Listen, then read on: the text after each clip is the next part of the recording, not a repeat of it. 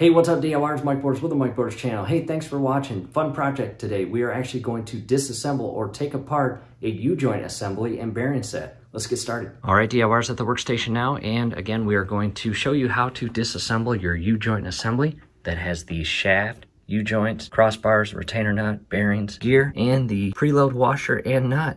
And I removed this from the upper unit recently. We replaced all the internal seals. And we are rebuilding basically the upper unit and lower unit, and that will be our next project. As you can see, all the old parts are still on that lower unit, minus the prop. And as this sat, I put it in a Ziploc bag, closed it up, because when you remove this from the upper unit, it has a very strong and potent oil smell or gear loop smell. And I am doing this inside, so to decrease that smell from traveling throughout the house, I put it in a Ziploc bag. Let's go ahead and remove it. Here it is out of the Ziploc bag, and as we talked about in previous videos, bad shape. Bellows gave way, allowed water and moisture in, and it began to rust. And back here, you'll notice I've got a 15/16 socket, and that is for the preload nut. We need to remove this and begin pulling the parts off the actual shaft to get the retainer nut. And you may be able to hold the assembly with one hand and remove the preload nut with the other. However, if you can't, you might need to vise it up or use an impact drill with the socket. At this point, I've got the entire assembly in the vise, and I use paper towel, believe it or not, just to add a little additional grip. Metal on metal tends to slide. And again, this preload nut and washer have to come off, and we have to lock this assembly because as you turn this gear, the entire U-joint assembly turns with it.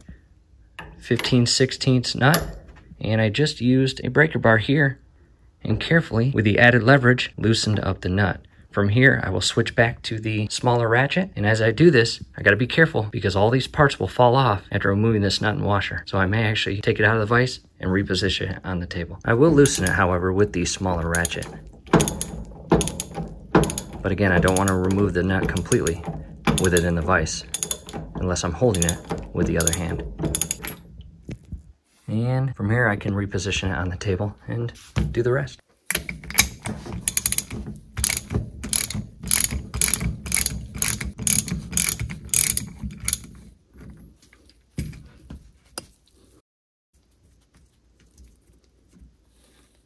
Next, I've got this little pick tool here, and I'm going to just carefully shift the washer off without scratching or damaging anything. But in my case, it doesn't matter because I'm replacing everything with new stuff. And you will notice one side says nut and the other side does not say anything. When you reinsert your brand new washer, because these old washers cannot be used again. These are already compressed with the preload and used. And in the event that you try to use this old washer to set a new preload, you are setting yourself up for disaster. Replace the washer. Most people replace the nut, but in the manual, we don't see anywhere it says that you have to replace the nut, but we are going to replace the nut. It was only about $3, maybe $4. From here, just carefully pull the assembly apart. And it comes out in a bunch of different pieces. So I highly recommend taking a few photos before you pull this entire assembly apart, because in the event that you are just replacing the oil seal and rubber O-ring and nothing else, you want to stay organized through the project. So I've got my spacer and shim set over there. I'm going to pull the bearing and gear portion off, and this has the inner and outer race as well as the inner spacer. I'm going to set that upside down, and it will leak some oil. That's normal. Next is the oil seal and rubber O-ring, and this little sleeve here houses the internal oil seal. Yeah, kind of beat up. So again, we are replacing that. Prop that up against the gear.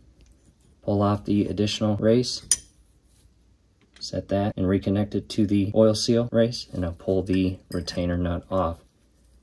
Very dirty. We are going to clean it up, and we are going to reuse just this retainer nut. And something I want to show you, again, be very careful so I know exactly how this goes back together. You will notice I can remove the bearings from the actual gear here.